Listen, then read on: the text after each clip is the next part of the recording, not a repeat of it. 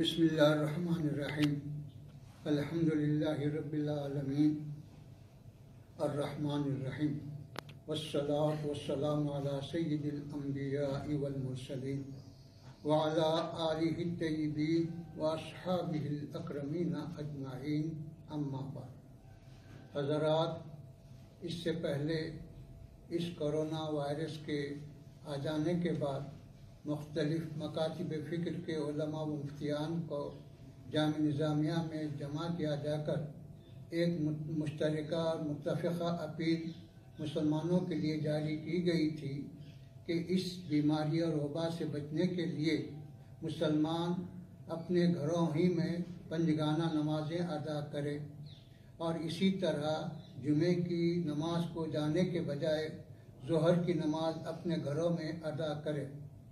اس appeal کا مسلمانوں نے خیر مقدم کیا اور اس پر عمل کیا۔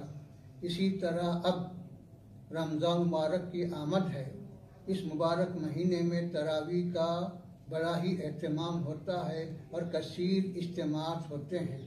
اس سلسلے میں بھی ہماری یہی اپیل ہے کہ تراویح کی نماز سنت ہے، جبکہ فرائض اور واجبات میں رعایت دی گئی تو سنت میں بطریق اولیٰ رعایت حاصل ہوگی۔ ہماری یہی خواہش ہے کہ اس مرتبہ جب تک کہ یہ بیماری ختم نہ ہو، یہ وبا ختم نہ ہو، مسلمان تراویح کے عنوان سے مساجد میں جمع نہ ہوں، بلکہ اپنے اپنے گھروں میں جیسی سہولت ہے ادا کر لیا کریں۔ گھروں میں بھی کثیر اجتماعات نہ کریں، سماعت قرآن کے نام سے ہو یا تراویح کے نام سے ہو۔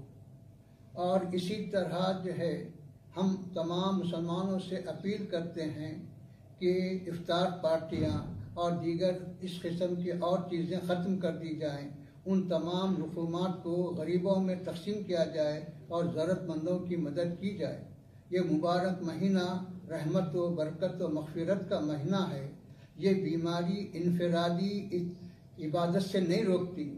آپ انفرادی طور پر نماز پڑھیے، آپ انفرادی طور پر نوافل پڑھیے، تلاوت کیجیے، درود شریف پڑھیے، دعائیں کیجیے۔ صرف اجتماعی عبادت سے روکا جا رہا ہے اس بیماری کی وجہ سے کہ اس میں دوسروں کو بھی نقصان ہے، خود کو بھی نقصان ہے۔ شریعت اپنے جان کی اور مال کی حفاظت کا بھی حکم دیتی ہے۔ اس طرح سے ہم سب آپ سے یہی خواہش کرتے ہیں کہ آنے والے مبارک مہینے کا احترام کریں، عبادتوں کی کثرت کریں، ذکر کریں، توبہ و استغفار کریں اور اللہ سبحانہ و تعالیٰ سے دعائیں کرتے رہیں۔ شاید اللہ کو ہم پہ رحم آ جائے اور یہ بیماری ختم ہو جائے اور ساری دنیا میں امن و امان قائم ہو۔ ہماری پھر آپ سے یہی خواہش ہے کہ رمضان کی عبادتوں کا اور رمضان کی برکتوں کا پورا لحاظ کریں اور حکومت کی جانب سے اور طبی ماہرین کی جانب سے جو پابندیاں عائد کی گئی ہیں اس کا پورا لحاظ کریں اور اس کی پوری پابندی کریں۔ اللہ ہم سب کو نیک توفیق دے۔